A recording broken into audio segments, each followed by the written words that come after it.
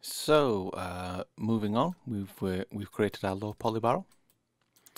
Now going to go in and make a high poly version of this.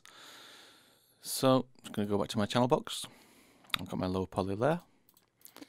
I grab this and duplicate it, Control D, and let's make a layer from this as well. I do. Just go in and call this high poly, if I could spell, and save this. Okay, so this is our high poly version of this. For the high poly, just to give me a bit more freedom with the top and bottom of this, I'm going to duplicate these off. So I'm just going to get face. I'm going to use the tab key again, just to paint across there. The same on the bottom. And then I'm going to go to Edit Mesh and Extract down to the face section. So what this is going to do, it's going to separate off all of these three elements. So into this, I'm going to double click on all of these edge rings again.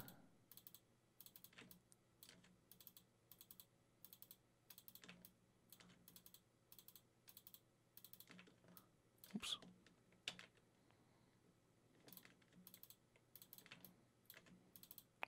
So just shift double clicking on these. Okay. And so we're going to create the breaks or the gaps between each of the individual planks. So first of all, I'm going to do, in the modeling toolkit, I'm going to do a bevel on this.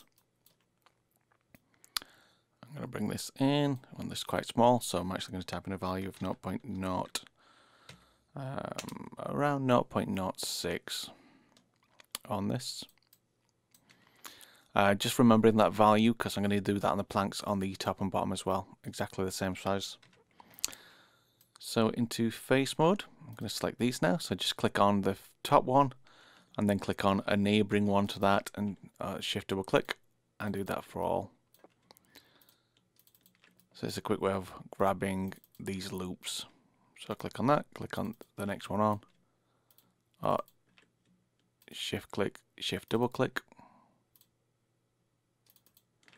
Being careful that I am just getting these. If I accidentally won't get one of these, I'm going to be doing like that. I'm going to be grabbing more than I need. So just being careful about that.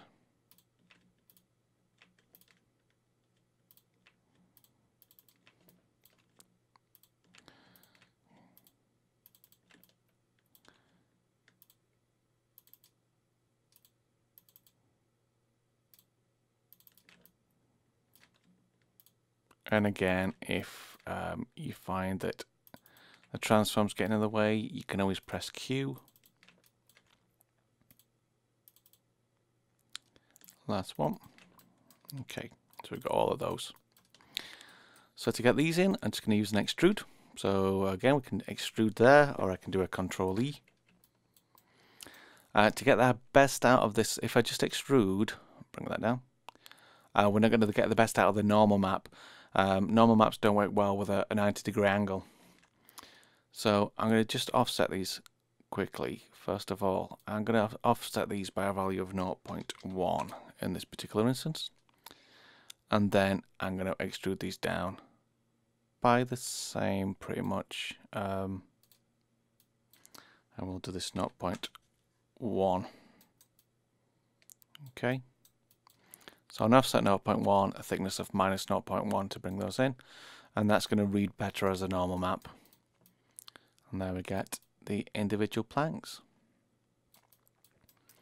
So let's do the same with the top and bottom of this. If I want, I can just isolate this by pressing on this or using the keyboard shortcut Control 1. So let's just get these edges. Just using my tab tool again on this. So same thing as we did with the barrel. I'm going to bevel.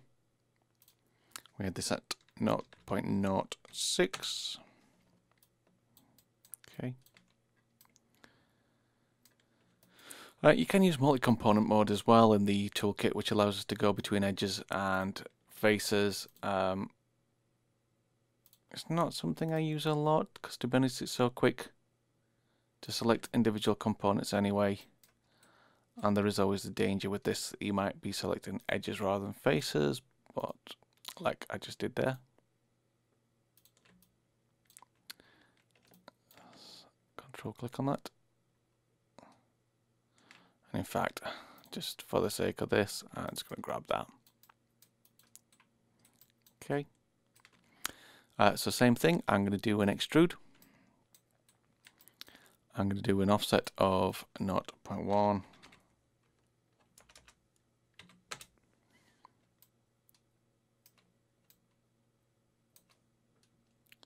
It seems like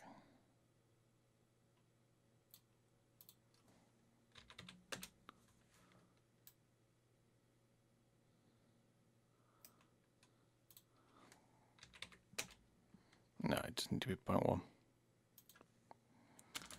It just didn't look as big a gap. And then minus 0.1.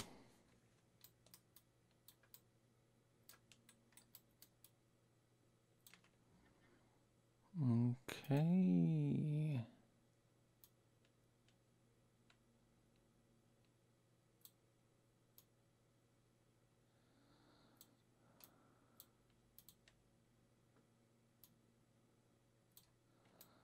I did definitely do those at 0.6.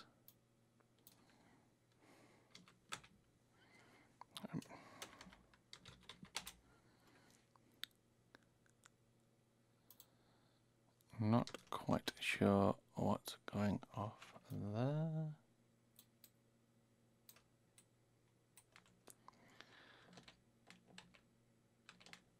Let me just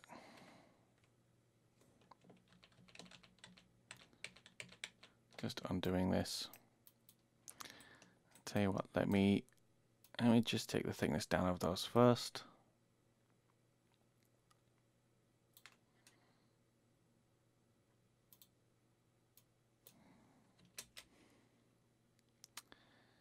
And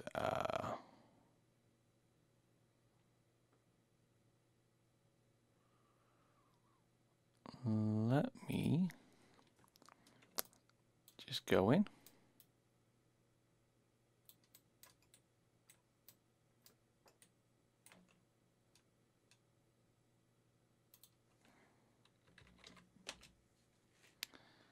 I really don't know why that's going like that, so let's try. Okay, that's better. So I've just done that a value of 0.05. And that seems to be okay.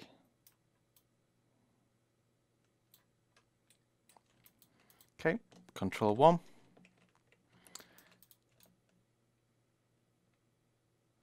And let's do the bottom.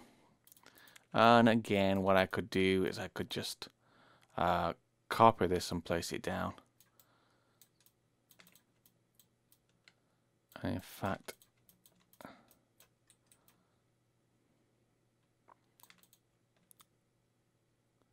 I might just do this for the sake of this. I'm just looking at what we need to do here. I just need to set the pivot point in a better place, so I can just symmetry this down. So just looking at the barrel, I'm just going to quickly do a multi-cut on this. So Shift Control X, and I just want to cut directly through this. This is the middle of the barrel. So a quick way of doing this with a multi-cut is just pressing.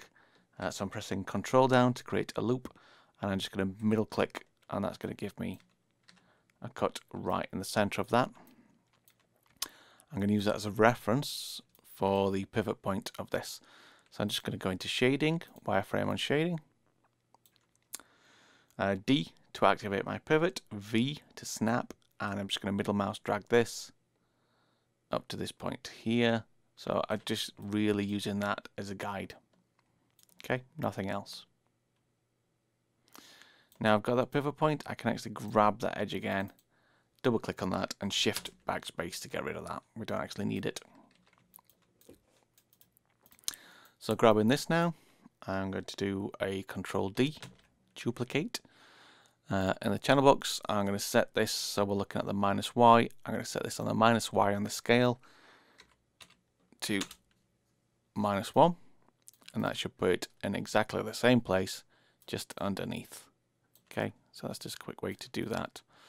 Just move off to the side a second and just delete the one that hasn't got those in, and then I can just zero that back out.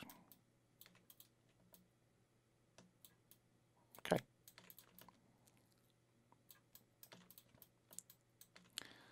Let's take my wireframe unshaded off, and there I've got my sections on that.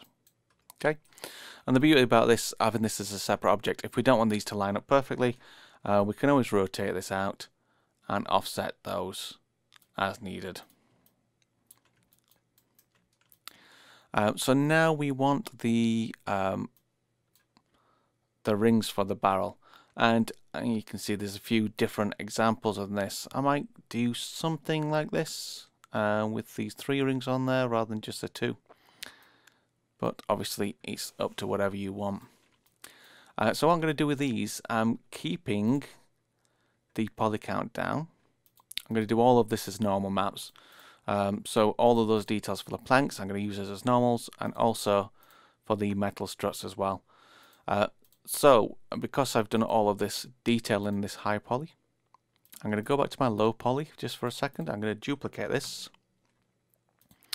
And if I click into my high poly, I'll highlight it, right click, I'm going to add selected objects. So what this is going to do is add in this new barrel here. So I've got my, let's move to this to the side for a second, I've got my other version underneath, and I've got this. So let's do a Control 1 again, just to isolate that out. And while I'm here, I'm going to go to Modify, and I'm going to go to Center Pivot, and that's going to put the pivot in, because I'm going to do the same kind of thing. I'm going to create the clasps for the top, and then I'll just mirror those over for the bottom.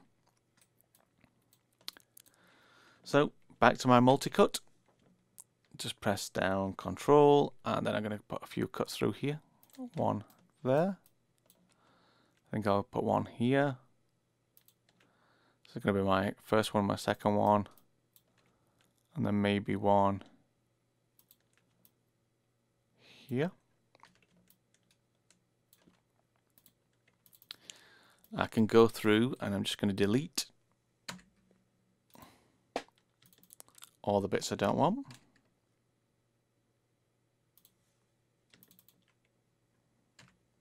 So they're going to be my 3 rings. So I can just shift, well, even just double click on this now and delete that. And I can also go in here and just grab this edge loop. And because I've deleted that, this is no longer connected. Got a gap between those, so I can just double click on that and delete that as well. So I just have those 3 rings. Okay. While I have those, I'm just going to click on this, and I'm going to go into Mesh Display and Soften Edge. So I don't want those facet, I don't want those perfectly smooth around or the outside. Let's just press Control 1 again. Grab these. And I can just extrude these. So just a Control E. And I'm just going to do thickness on that.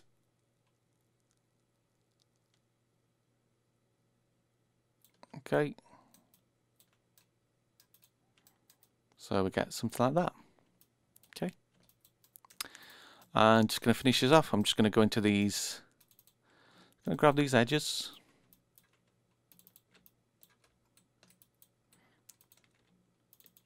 So again, just shift double clicking on these. So I'm just going to give this a bit of softness on these as well. Again, just so the normal map will read better. And I'm just going to do a little bit of a bevel on this.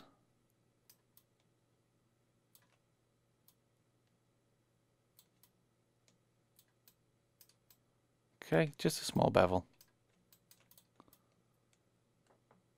To give that bit of softness on the edge.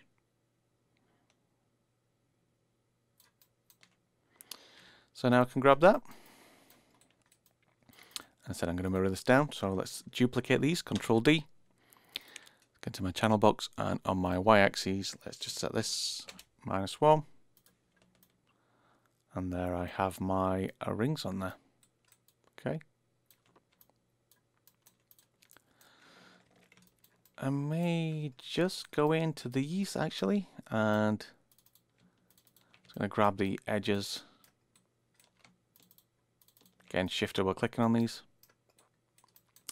I'm just going to do a quick bevel on these as well, and again just a little bit, just to soften those off. Okay, Control 1. So there I've got my high poly version of that. So if I just grab this, you can see we have now, this is 4,136 tries. Our low poly is just 478. But we're looking at getting all of this detail from this model onto our low poly model. So again, what I'll do is I'll leave at this point. And the next one, I may go in and add a bit more detail on this in terms of the high poly detail. And then we'll look at getting this ready to export out.